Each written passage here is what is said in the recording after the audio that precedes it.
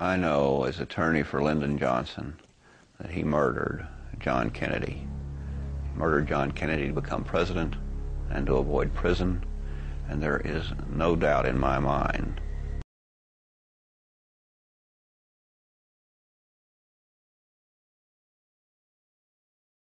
Lyndon Baines Johnson. Born in 1908, he grew up in a comfortable middle-class home in Johnson City. At an early age, Lyndon showed a keen interest in politics. From the beginning, he was driven by a determination to win, whatever the cost. In a word, he was ruthless. There wasn't anything he wouldn't do to get what he wanted, regardless of what it was. And probably the best example would be in 1948 when he was running for the Senate. And he was running against a man named Coke Stevenson. And the election was very, very close, a very small number of votes, which forced a recount. And once they did the recount, they found out a 201 vote error in a little place called Alice, Texas. And eventually they found out that the 201 votes had been added. 1 for Stevenson, 200 for LBJ. As a result, he won by 87 votes, and he was nicknamed Landslide Lyndon. But the real name, the name used in the backwards that didn't appear in the newspapers, was Lion Lyndon. And that stuck with him the rest of his life. That rigged ballot became the template for a political career based on bribery and corruption. The full extent of Johnson's criminal activity only began to unravel 11 years after his death. In 1984, at this courthouse in Franklin, Texas, a former Johnson business associate, Billy Celestes, appeared before a grand jury. According to Billy Celestes, there were 8 murders perpetrated on the part of Lyndon Johnson. The first name was a man named Douglas Kinzer. That was followed by a number of men involved in Estes businesses who were corrupt, and they were all killed with carbon monoxide. Josepha Johnson's name is listed on this Justice Department document. That's Lyndon Johnson's sister. So Estes is accusing the Vice President of the United States of murdering his own sister. And the 8th name listed is the President of the United States, John F. Kennedy. And then there is a promise of knowing more. And if Billy Celestes is telling the truth, and there's every reason to believe he is, it gives you an idea of the depth of the corruption and the ruthlessness of Lyndon Johnson. After becoming a senator in 1948, Johnson developed an unrivaled power base in Washington, using his forceful personality, political skills, and corruption. He established himself as one of the most influential men in the nation, but as vice president to Kennedy, he lost much of that authority. By 1961, his past was catching up with him. In Texas, Henry Marshall, a local agricultural official, had begun investigating one of Johnson's illegal sources of funding. Working out of these offices in Bryan, Texas, Marshall had become aware of Billy Celestes' misappropriation of federal cotton allotment funds. Attempts to buy off Marshall had failed, and his investigations were beginning to threaten the vice president himself.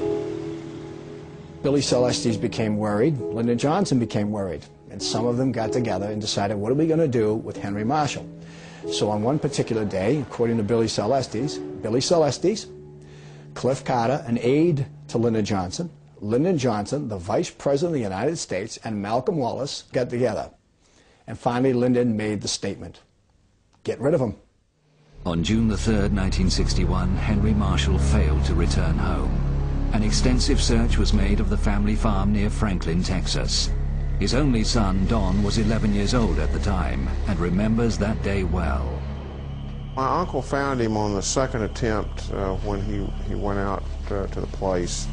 He was in a very remote location, probably about 3/4 of a mile off the road. My mother had this stone placed here in order to mark the spot. The truck had blood around the sides of it.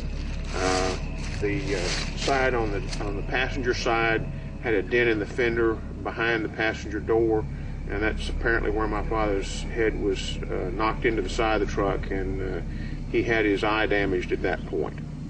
There were a number of yopon bushes that had been broken, and the gun was laying beside the body, and pretty much nothing else could be seen except signs of a struggle. Local officials immediately ruled it a suicide, despite overwhelming evidence to the contrary.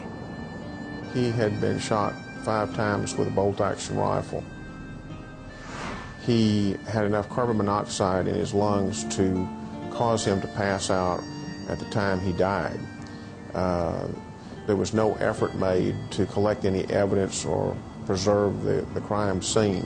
They had pretty much determined in their minds that this was going to be a suicide.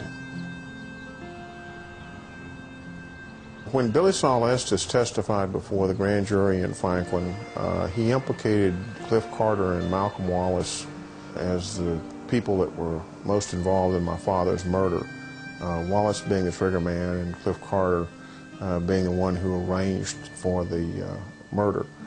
I'm firmly convinced that Malcolm Wallace was the killer of my father.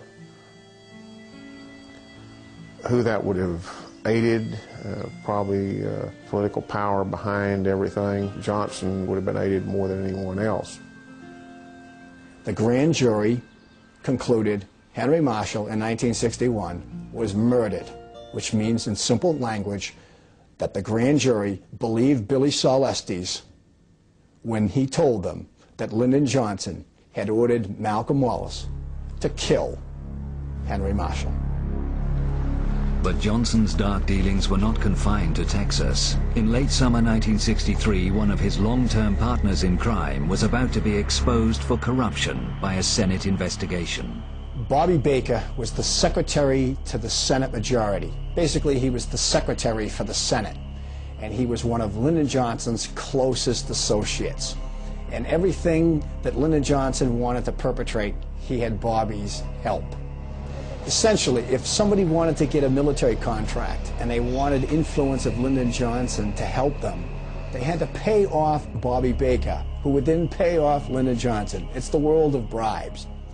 Bobby Baker was involved in a call girl service. He was involved in real estate scams. He was involved in dealings with organized crime. He was in dealings with oil men, particularly Clint Murchison, an oil millionaire from Texas.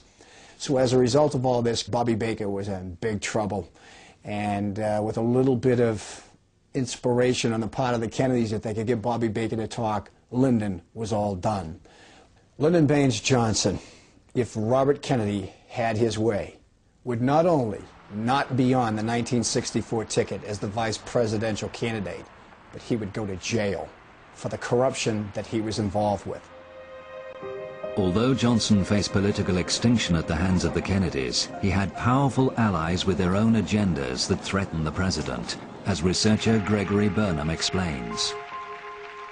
And people would think that he had no enemies. He was so popular. He smiled. He appeared happy.